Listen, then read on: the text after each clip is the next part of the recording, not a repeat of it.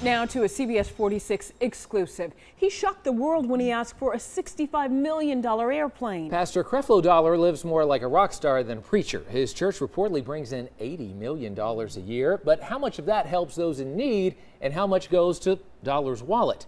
We sent CBS 46 investigative reporter Jeff Cherico to start digging. If I want to believe God for a $65 million plane, you cannot stop me.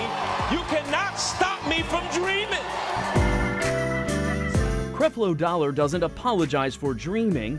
He's built a ministry on it. If they discover that there's life on Mars, they're going to need to hear the gospel, and I'm going to have to believe God for $1 billion space shuttle. Dollar has rocketed into the stratosphere of televangelism superstardom.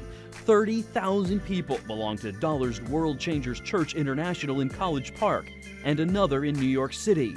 His weekly sermons broadcast to thousands more gathered at 24 satellite churches. They also air on television around the world. So do you think Creflo Dollar is a charismatic speaker? With nearly 500,000 Twitter followers, Creflo Dollar has become his own brand, profiting from book sales and paid personal appearances. Dream for the best house. Dream for the best car. Just because the world don't have it don't mean you can't have it. You are the children of the Almighty God. Like many televangelists, Dollar preaches what's called the prosperity gospel.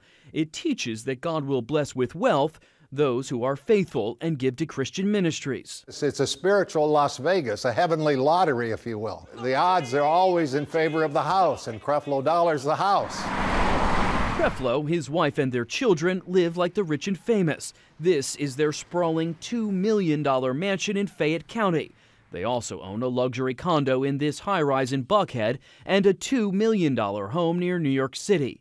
They travel in Rolls-Royces, Hummers, and in not one but two private jets, which have made thousands of trips over the past 15 years to places like Australia, Fiji Islands, United Kingdom, and Portugal. His role isn't to make money off the sheep or to eat the sheep. Ole Anthony of the Trinity Foundation in Dallas, Texas, believes pastors should live like the people they serve. In the first century church, the pastor lived as the poorest of the poor, not the richest of the rich.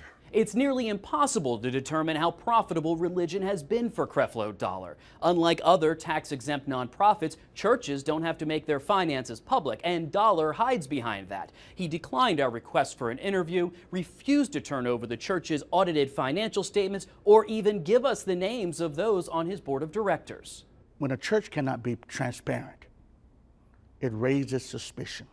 Reverend Timothy McDonald is an open critic of Dollar. He says his First Iconium Baptist Church in Southeast Atlanta makes its finances open even though it doesn't have to. We aren't interested in what church preaches. This is a tax issue. And he supported Senator Charles Grassley's investigation in 2007 into the secret finances of televangelists. The investigation branded Dollar the least cooperative for refusing to answer a single question. If you're going to take money from the people, you ought to be ready, willing to share financial disclosure with the people. Public records give a glimpse at the empire the Dollars have created. Creflo and Taffy both own a host of for-profit companies, so closely linked to the church, they're based in it. We're told Pastor Dollar doesn't draw a salary from World Changers, but he certainly profits from it. They own the book publishing and record publishing that sell the music and sell the sermons and sell the books, if you will, as intellectual property owned by the Dollars. In a real church, the intellectual property is owned by the congregation, not the pastor. In fact, the Learjet and the now out-of-service Gulfstream are also owned by Pastor Dollar's for-profit company, not the church. Dream on! It leaves his critics asking whether he needs a new one to spread the gospel or make more money. Just one of many questions for which Creflo Dollar may never be held accountable until the end.